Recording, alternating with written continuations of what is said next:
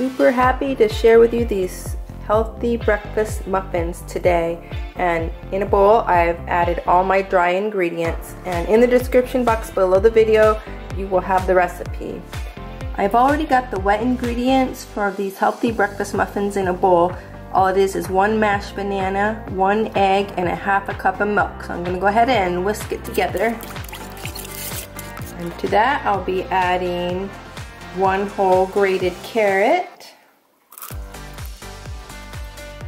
and 1 grated apple.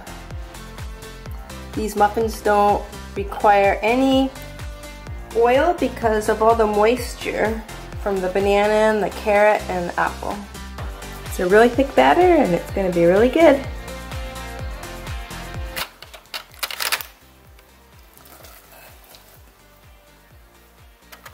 This is the part I like, adding some toppings.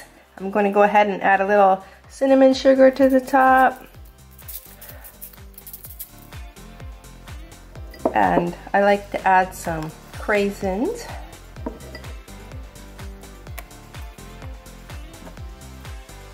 And also some pumpkin seeds.